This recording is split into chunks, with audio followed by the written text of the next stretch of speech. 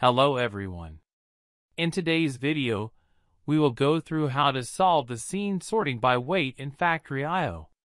How we want the scene to work is that it will spawn boxes in different sizes, and they will load onto the weight scaler and weight the boxes. And depending on what their weight is, the wheel sorter will send them to different conveyors.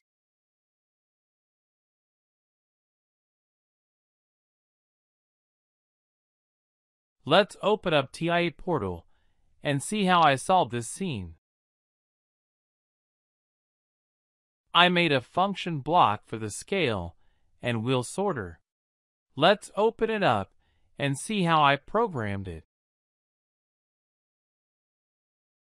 I made a sequence with 6 steps. In the first rung of code, I will have a sequence ready tag. That will make it easier to control the conveyors before to let them know when to load. The sequence ready tag will be set every time the sequence is done, and it will reset itself when it passed by the scale entry sensor. In step 0, I made a tag to make the sequence active. It will set active once it hit the scale entry sensor and move the value 1 to the step tag to go to the next step.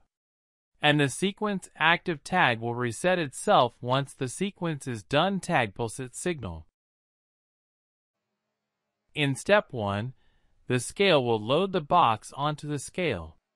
It will do so until it blocks the scale sensor, then move to the next step. At step 2, the scale will weight the box. So I move a weight to the calculated weight tag that I will use outside of the function block later.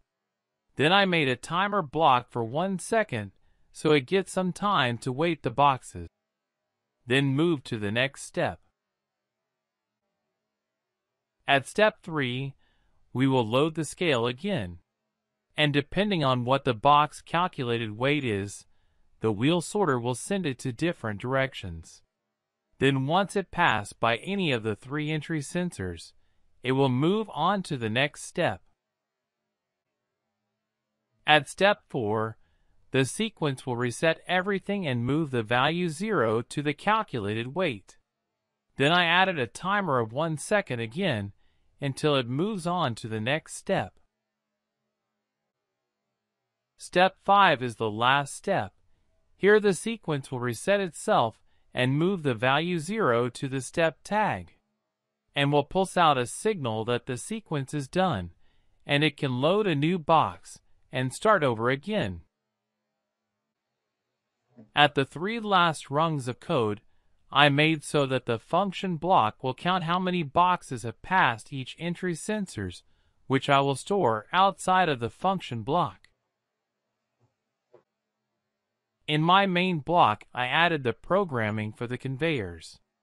The entry conveyor will always load until it blocks the scale entry sensor, or when the sequence's ready tag is active. The other 3 conveyors I will just let run at all time. For the displays, I will convert the calculated weight into a double integer tag. And for the counters, I will move the counter tag straight from the data block. This is all the programming we need for this scene. Let's start the scene while monitoring it from TI Portal.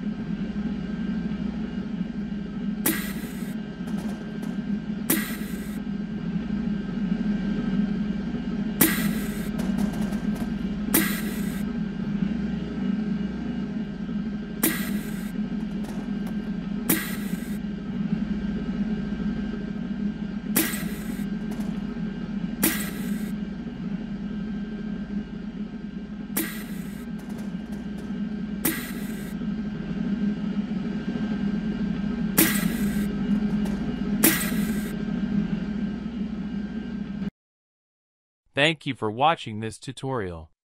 If you liked the video, give it a thumbs up and subscribe.